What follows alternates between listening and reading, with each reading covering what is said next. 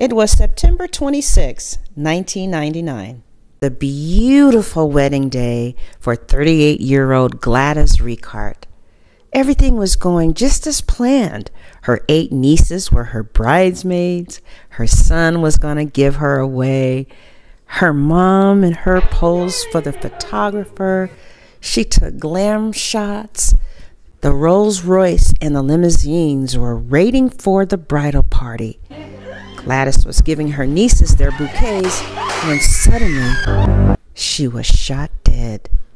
Hello, 911. There's been a shooting and whether it's shot abroad. Police arrived to find her ex-boyfriend, Augustine Garcia, someone that she dated for 7 years who would never marry her, in a jealous rage that she was moving on in her life.